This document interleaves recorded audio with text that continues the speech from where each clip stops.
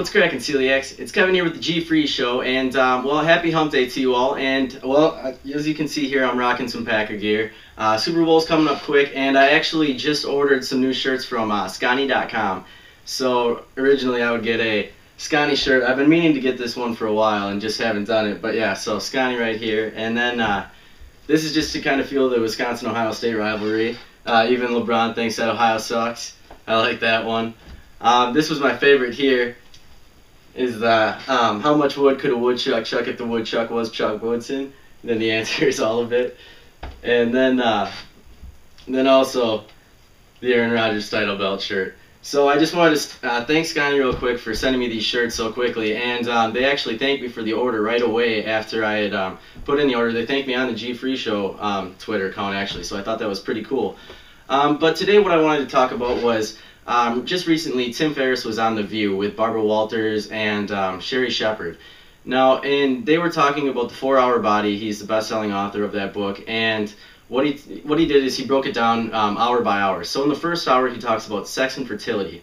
So he first talks about how only 50% of women have had orgasms, and the most sensitive spot for the clitoral region, I guess, he puts up the hand and does between 1 and 130 for 90% of women.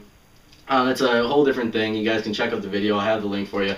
But what I wanted to talk about was he had right after that mentioned how eliminating gluten had helped women that went miscarriage to miscarriage. And well, that happened with me. Once I was diagnosed with celiac, my sister quick went and she got tested, and she ended up coming up with gluten intolerance.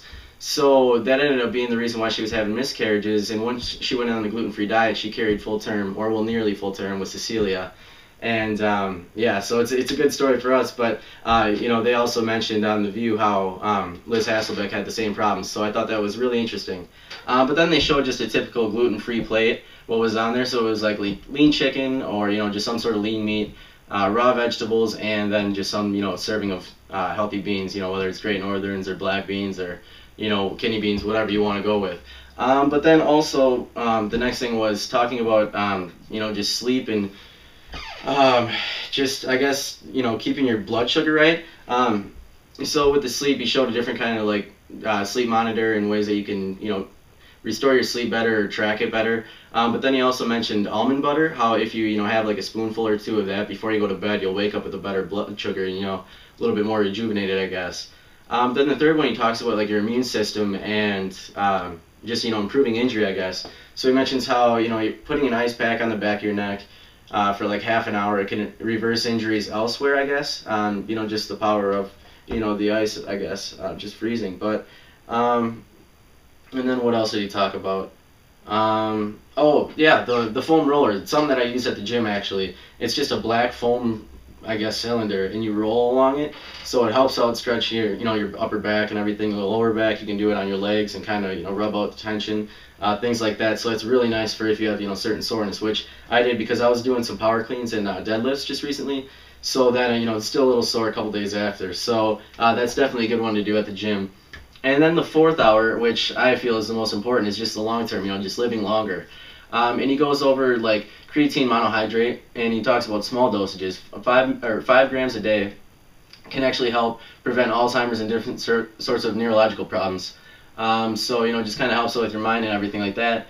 But then one thing that I thought was really interesting, and I had never thought about this, and he pointed out how men don't menstruate, obviously, so we don't get to really refresh our blood quite as often, and we can get something that he called iron toxic byproducts. And so he said that men should go in and donate whole blood every 3 months, just to kind of keep refreshing that, almost like changing your oil in your car, every 3 months or 3,000 miles.